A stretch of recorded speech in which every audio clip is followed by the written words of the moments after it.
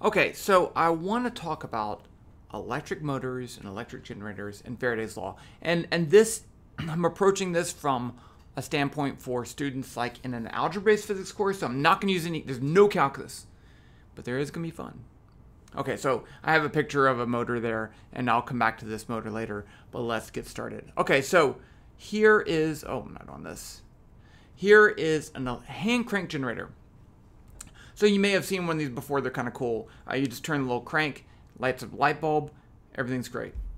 Okay, so I'm going to go over the hand crank generator, and then we're going to talk about the electric motor. Now, in particular, there's something really cool. If you crank this generator and you have it connected to something, you disconnect it, something happens. I'm not sure if you can tell in this video, but so spinning, spinning, spinning, disconnect, and it's super easy to spin. When it's connected, it's not easy to spin. So you can totally feel the difference when there's a load and when there's not a load. And that's what I want to explain. There's a lot of stuff to get into first, so let's just get started. Imagine that I have a magnetic field. I need to calculate something that we call the magnetic flux. So here's some surface area. It's this rectangular, the square surface area. I can define the area as a vector A. So that vector A is perpendicular to the surface. So if you rotate the surface, the vector A changes too.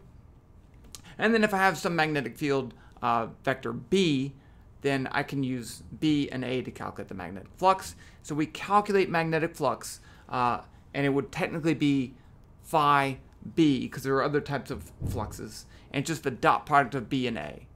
And if you don't want to do dot products, you can just take the magnitude of B times the magnitude of A times the cosine of that angle between those two vectors. And that's the important part. Okay, so that's magnetic flux. That's not Faraday's law. Let's look at Faraday's law. Imagine that I have a coil of wire right there, and I take a magnet and I put it in there. This little meter down here is measuring the electric current. And you'll see that I get an electric current when I move the magnet in and out. But if I just hold the magnet there, I don't get an electric current. And so it's important that it's only when I'm changing the motion of the magnet that I get an electric current. And that's Faraday's law. So Faraday's law says that, oh, first I need to say, remember the change in potential. The change in electric potential we define as the negative of the electric field dot the displacement. Now, what if I do that around some area, around some loop, okay? Then if the electric field changes direction and the path length changes direction, I'd have to break it in small pieces and add up all those E dot dRs around the whole path. And you do that in Ohm's law. Okay. And you get, oh, you said it's zero. Not Ohm's law. Kirchhoff's loop rule says that the change in potential around a loop is zero. But in general, the change in potential for any electric field is just E dot dr, and you have to add up all the pieces. If it was calculus, you would integrate. But it's not calculus, so. Okay, so we call this magnitude of the change in potential around a loop, we call that the EMF, which stands for electromotive force. It's not a force. That's really just what we call it historically. And Faraday's law says that if you change the magnetic flux, you create an EMF around a loop. So it depends on how fast you change that flux. So the rate of change of magnetic flux, delta flux delta T, that's how fast the flux is changing. And then N here is the number of loops, because each loop that you have, if you have one loop, or if you have two loops, you're going to have twice the change in flux and so forth. So N is the number of loops. Okay, so here's a nice little picture of that. You can see down here, if I have some magnetic field, when we draw electric and magnetic field vectors in 3 dimensions, we use this little X dot notation. So a vector with an X is a vector going into, well, that'd be this way, coming into the paper. I'm pointing at myself. So suppose that I have a changing magnetic field in some region. That's going to create an electric field around this loop that we could calculate the flux through. And here's the most important thing. E dot dl around this loop is not 0. Okay? So the change in potential is not 0. And since this looks a little bit different than the way we normally see electric fields, we call this a curly electric field. You don't need to know that, but that's what that is. Okay, now let's talk about the relationship between electric field and electric current. So imagine that I have some material here, some metal, and it's got positive cores with free electrons that can move around. That's one of the things that's really nice about metals. Now I apply an external electric field, then those negative charges are going to move, I get everything backwards, this way, right? They're going to move that way, and that's going to make an electric current. So we call that velocity that they move VE or VD for the drift velocity. So actually what happens is they would accelerate that way, but they collide with stuff and stop. So they accelerate, stop, accelerate, stop. They get some average velocity, and that's the drift velocity. Now, we like to think of electric current as the motion of positive charges. So if I have negative charges moving that way, that'd be the same as a positive charge moving that way. So the positive charges don't move. The point here is that if I have an electric field, I have an electric current. So this is my equation for the electric current. In this equation, N is the number of charge carriers per unit volume, E is the charge carrier, A is the cross-sectional area, and V is the drift velocity. But that drift velocity depends on the electric field, where U is some, we call that the electron mobility. All of this leads up to this idea of Ohm's law, where the change of potential across something which depends on the electric field, and the current depends on the electric field, is related to just I times R, where R is the resistance of the wire. I have a whole video on this if you want, but that's the important thing is this: if we have an electric field, we have an electric current. Okay, so now what happens if I take a coil of wire, which I'm representing with the box here, there's actually, imagine a loop around that, and it has a length of L and a total resistance R, and there's some constant magnetic field there, and I rotate that, just like this. What happens and how do we deal with that? So the first thing is that the flux is going to change. Here is a diagram showing two arrows. The cyan arrow shows the magnetic field at the center of the loop, and then the white is the area vector. And as that rotates, the angle between those changes. So the flux changes. And here you can see it in 3 dimensions. The flux is indeed changing the whole time. So when those two arrows are in the same direction, then the flux is maximum, and where they're 90 degrees, the cosine of 90 is 0, so you have 0 flux. So it goes between positive flux, 0, negative, 0, positive, and so forth. So we're going to have rotating a coil in a loop, rotating a coil in a magnetic field will make a changing flux.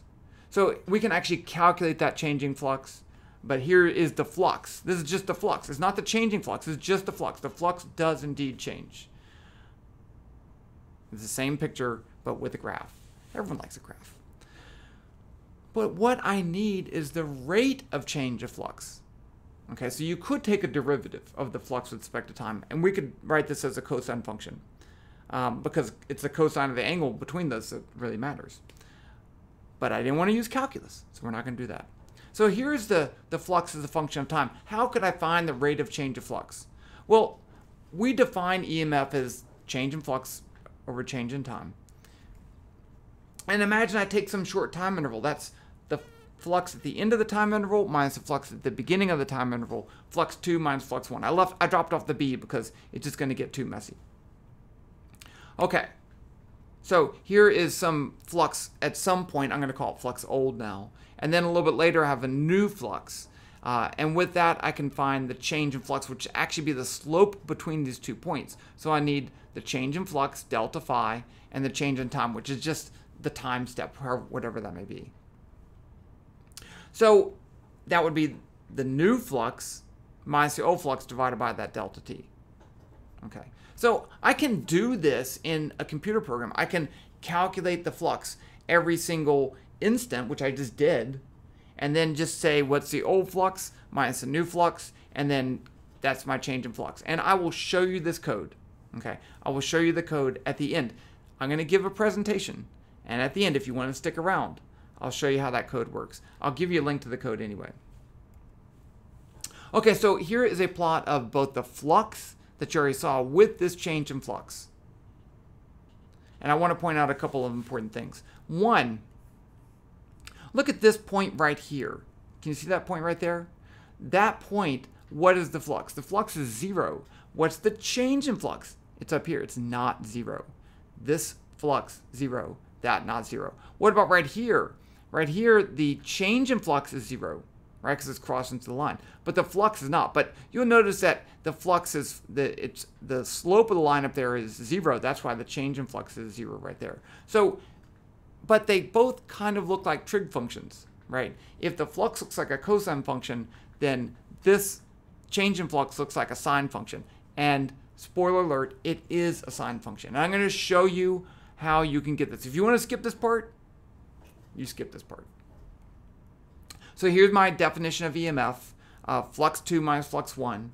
And so the flux depends on BA cosine theta, but they both have the same A, they both have the same B, so I can factor that out. So it's really just cosine theta 2 minus cosine theta 1, and that's multiplied by BA. All of that's divided by dt. Now, the coil's rotating with some angular velocity omega. We define omega as the change in theta with respect to time. It's the angular rate of change of the angle. It's the angular rate of change. It's the rate of change of the angle. So that's theta 2 minus theta 1 over delta t. Now, I can take this equation and multiply both sides by delta t and then add theta 1 to both sides. I get this equation. So this is the same thing. It just says if I know the theta at the beginning and I know omega for a short time interval, I can find the new theta. So I can update theta. And we're going to be assuming a small delta t, so this is going to be fine. Okay. Now I have, if I put that in for theta 2, right? Theta 2 depends on the theta at the beginning and omega delta t. And so now I'm not going to call it theta 1, theta 2. I'm just going to call it theta. So I have BA cosine theta 2, but instead of theta 2, I have this down here, theta plus omega delta t, and then I have minus cosine theta that was there before. So what do we do with this cosine theta plus omega delta t? Okay, we're going to use the trig identity. So this, I put a box around it because it's important. So if I have cosine of two angles, the sum of two angles, cosine of alpha plus beta, that's going to be equal to the cosine of alpha times the cosine of beta minus the sine of alpha times the sine of beta. It's a trig identity. I'm not deriving that, I'm using it. So if I use that here, then I have that cosine theta plus omega delta t. So theta would be like alpha, beta would be like omega delta t.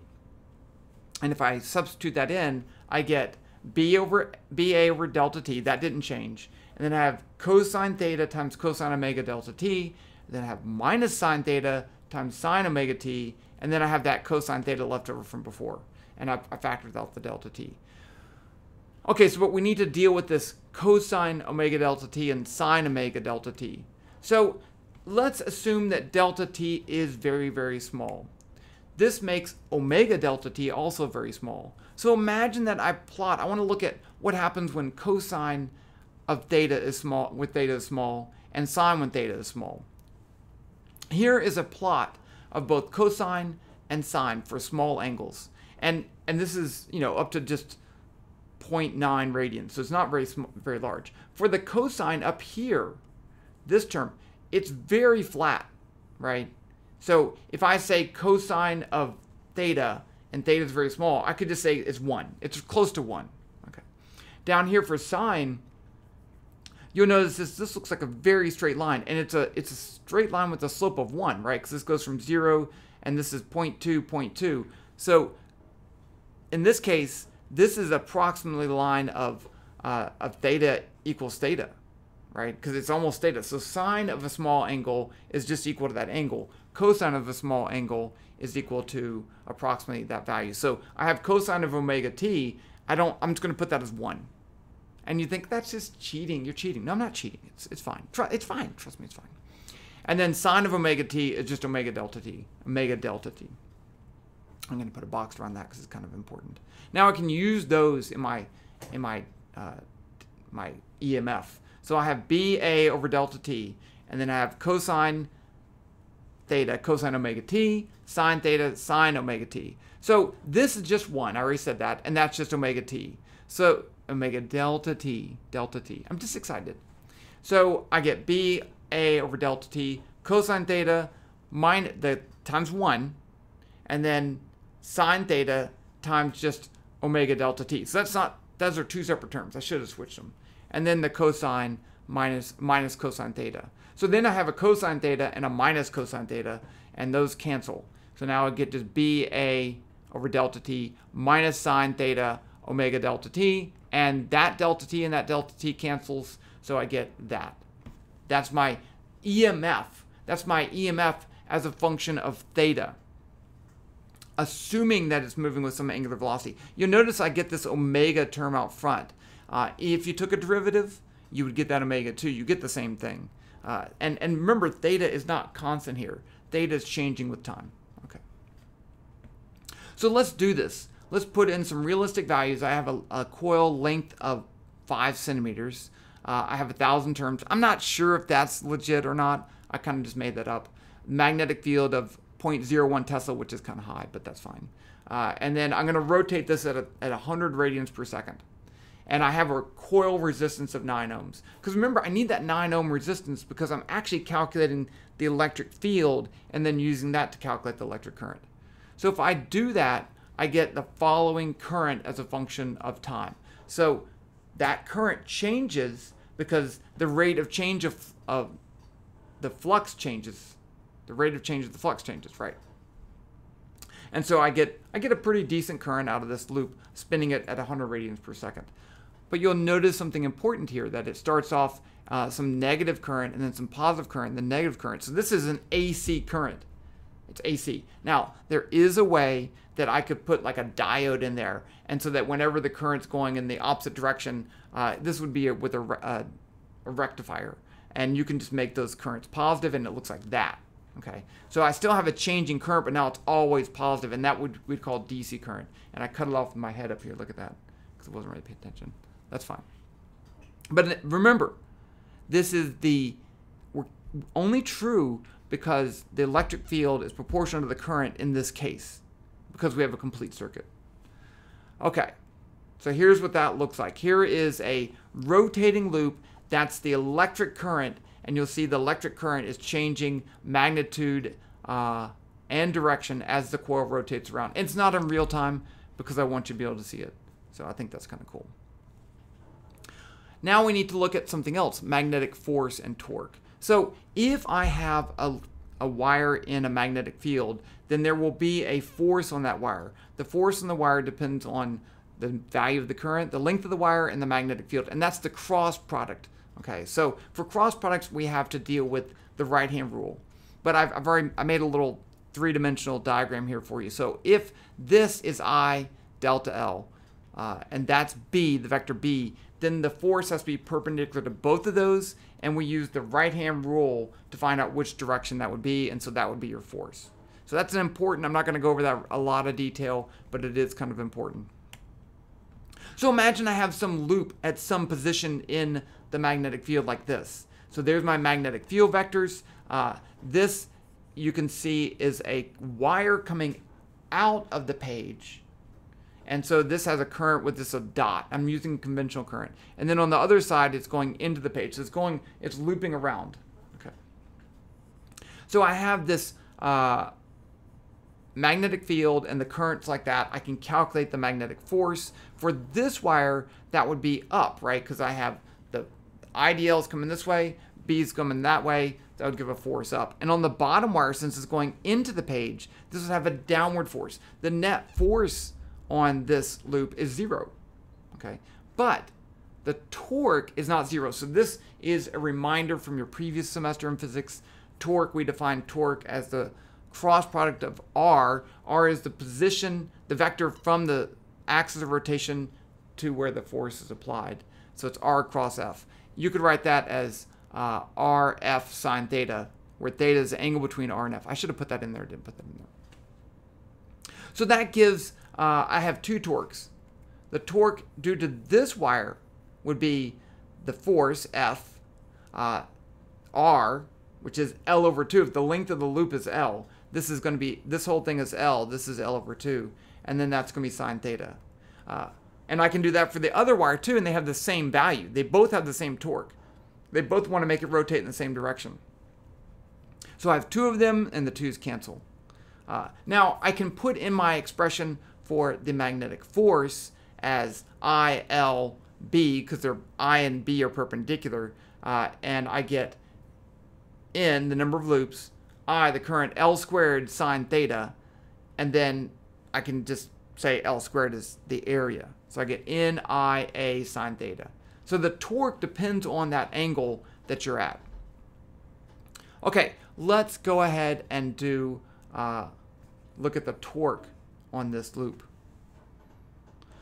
So you'll notice that the torque changes because the torque depends on that current. As I rotate that loop, then I'm creating an electric current. But now I have an electric current and a magnetic field, and that produces a torque. So this answers our question. Going back to this, why does it get easier to spin when I disconnect it? When I disconnect it, I'm still creating an electric field, but now there's no electric current. If there's no electric current, there's no torque, and so it's really easy to spin.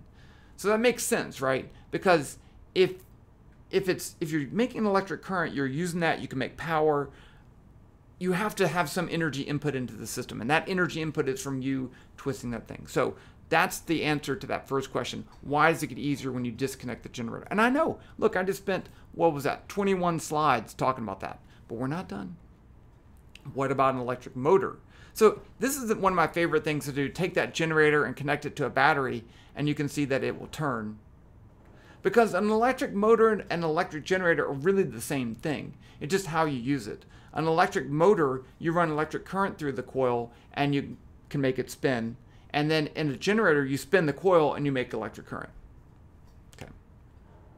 So let's take a coil and rotate it about a fixed axis, because we need to, I can calculate the torque. We already talked about calculating the torque on a coil with current in it, but we need to talk about how we'd model that. So if I know the total torque on an object that's rotating about a fixed axis, then the torque is going to be equal to the moment of inertia times the angular acceleration alpha. And I know that doesn't look good. But we already calculated the torque, right? I just said it was NAI sine theta. And that's the important point. This is a difficult problem because the torque changes with angle. Okay, so this is the definition of moment of inertia. It's not important here. I'm just really want to show you that that I there is not the current I. This is the rotational mass. You can think of the rotational mass. How hard is it when you apply a torque? How do you get a relationship between that and the angular acceleration alpha?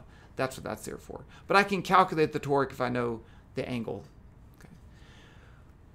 The angular acceleration alpha is defined as the rate of change of the angular velocity. So in some short time interval, it'd be delta omega over delta t, and that would be the final omega, omega 2, minus initial omega, omega 1, divided by delta t. And then I could, just like the same trick I did before, I could multiply both sides by delta t and add omega 1, and I get, if I know the angular acceleration alpha and I know the angular velocity omega 1, I can find the new angular velocity omega 2. So that's important. And then I can also use the same trick I did before. If I know the angular velocity is the change in theta, I can find theta at the end. So here's what we're going to do. I'm going to break this into small time steps. I'm going to calculate the torque. And then I'm going to use that to update the angular velocity, use that to update the angular position, theta, and that's going to change the torque. So I'm going to go back up to the beginning and do it all again. And I will show you this program at the end if you stay tuned. And if you don't have to stay tuned, if you need to go, you go. Okay. Or you could also just pause. But you do what you do you. So here's what that looks like. These red arrows show the force on the loop as it rotates. So this has a constant current in the loop, and you'll notice that it does not make a very good motor, because at one point, once it switches over, I want to play this again. Once it switches over, the force doesn't really change direction, but the torque does. Right now it's exerting a torque in the opposite direction, so it just rotates back and forth. That's not a very good motor. That's not what you want. So here's how to fix that. This is an actual motor. It's not running though. And as you spin it, notice these two metal pieces at the top that are touching up there. What happens, we call those the brushes, and that's the commutator. And as the coil rotates around, it switches the contact point. So that essentially changes the direction of the electric current in that loop. So when the coil rotates, I can change the current, and then I can get the torque to always be in the same direction. So if I do that, I can do that in Python. this is what that looks like.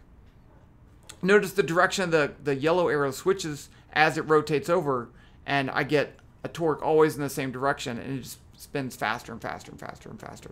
And in fact, in this model, it would keep speeding up forever.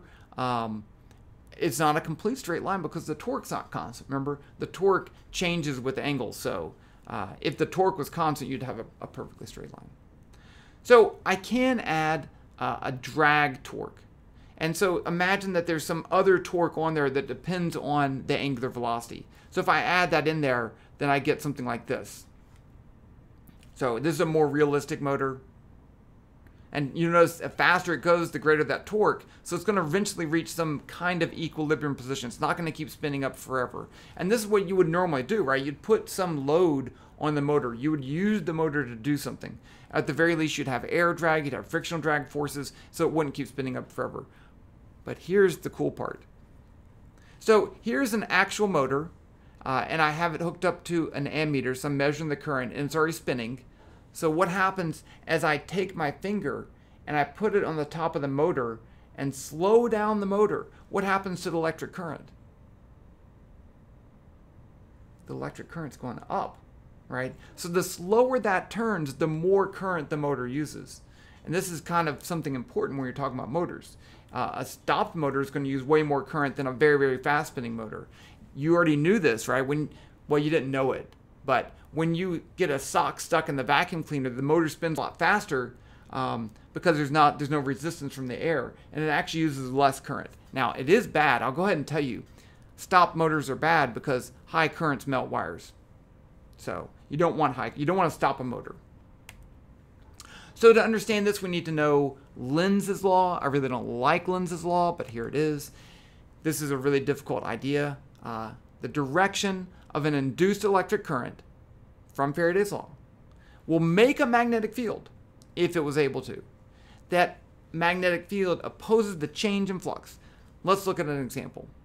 Here's a magnet, and I'm going to move it towards this coil of wire. So it's moving with some velocity v. So there's a magnetic field pointing that way. And the closer you get to a dipole magnet, the stronger the magnetic field is. So if I move it this way, then I'm going to be, that's a little bit out of order. I'm going to be increasing the magnetic flux, right? Because the area is constant. Actually, I showed it this way. The area is constant. No. Yes. This. Okay, the area is constant, but the magnetic field's increasing, so the flux is going to be increasing. That's going to induce a current. We know that. But the magnetic field that's induced wants to oppose that change. So it's going to be going that way. So that means that I have to have the induced magnetic field would be to the left, and the current would be this way. And I can get that with the right-hand rule. I'll show you the right-hand rule in just a second. But now I'd have an electric current going around that way that's induced by that coil. Now suppose I pull the magnet away, then the magnetic field is still pointing that way, but it's decreasing, right? Because the magnetic field's decreasing, the magnetic flux is decreasing. So that means the magnetic field that's induced would be going in the same direction as the magnetic field, and the current would be going the opposite direction. And that's Lenz's law. I know it's pretty complicated. That really does get people all flustered. Okay, we need to also think about some simple circuit stuff here. So if I have a battery hooked up to a resistor, we're going to have the battery with the voltage EMF and a resistance of R. This is going to have Ohm's law says that the EMF is equal to the current times the resistance. So the current would be going that way. This is the positive side of the battery. That also means there's an electric field in the same direction, right? There is an electric field there. And then I can calculate the current as EMF over R. I don't remember why I'm talking about this. Oh, right. I know why. Because if there's an EMF and it's a closed loop, there will be a current. That's the point. Whether that EMF is from a battery or from Faraday's law. Okay, so here is a rotating motor. So we're looking at it from the side, like this. So right here I have the electric current coming out of the paper, and then down here it's going into the paper, into the screen.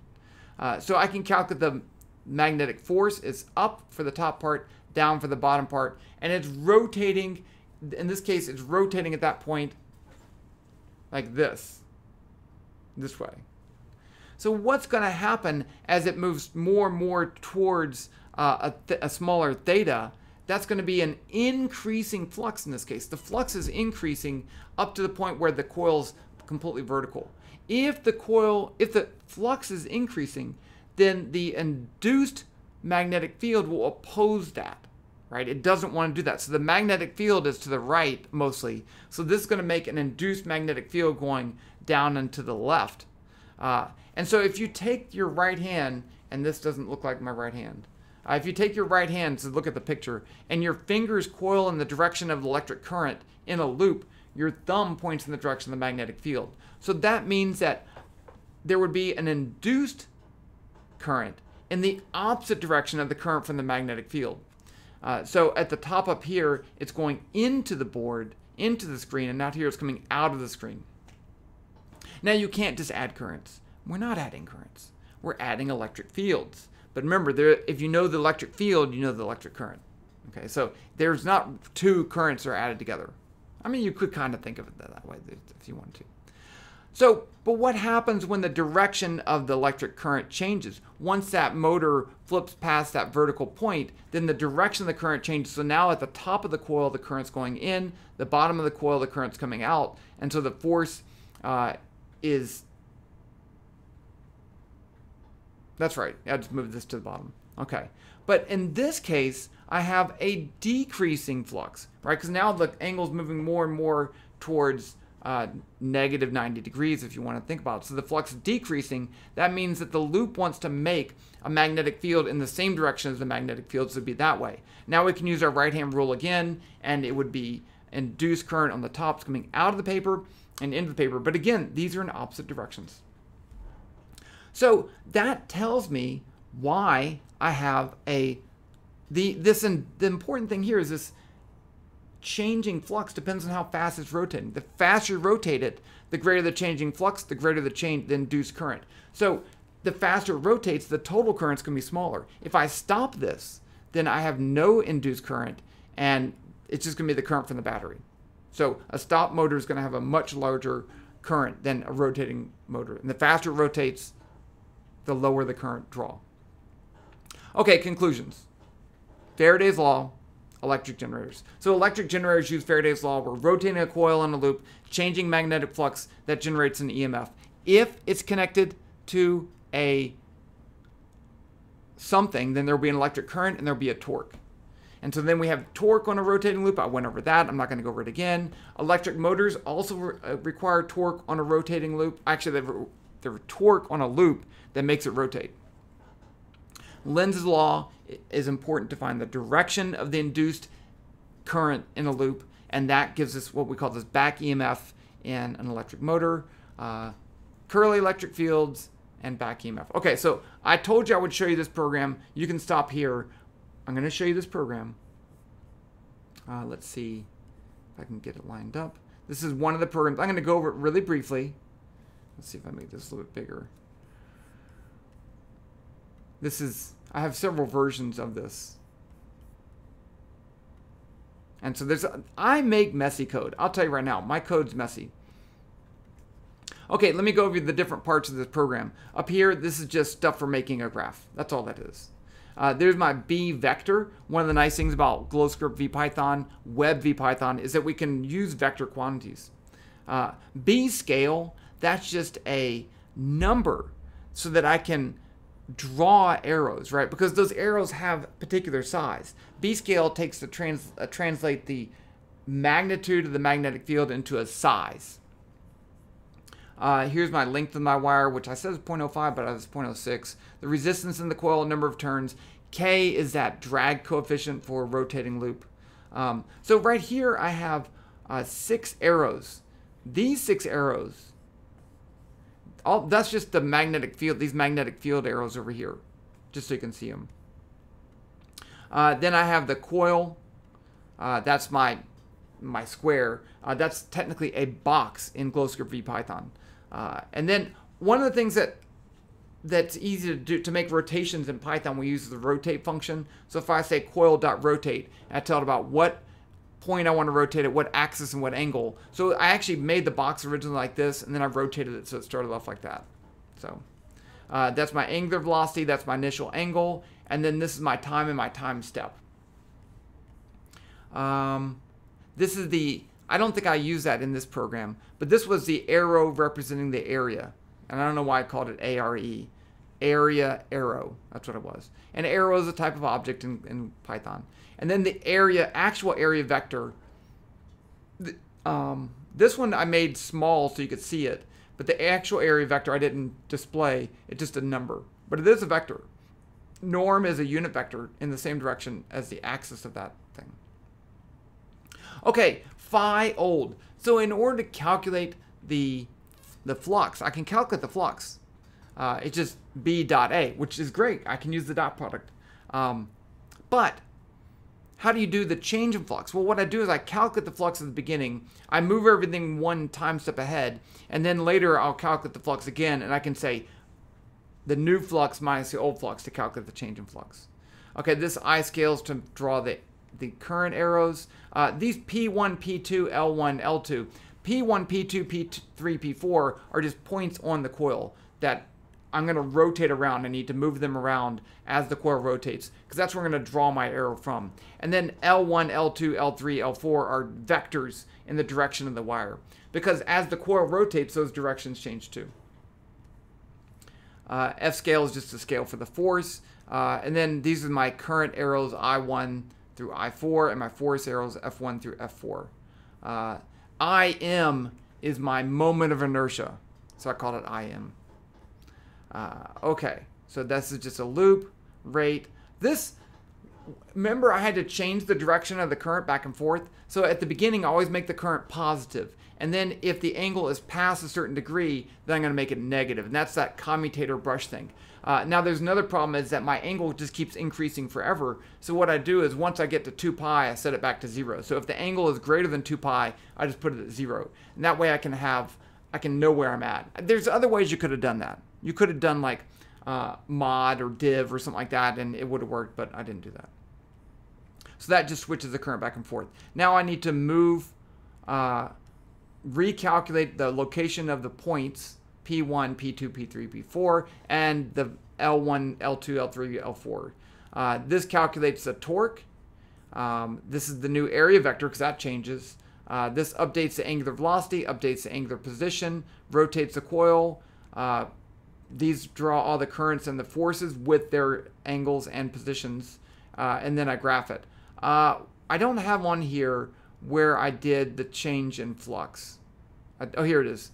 It was something like this. So here you see I set the old flux to the new flux. It would be like d phi, which is not, is going to be phi minus old phi, no phi old, divided by dt.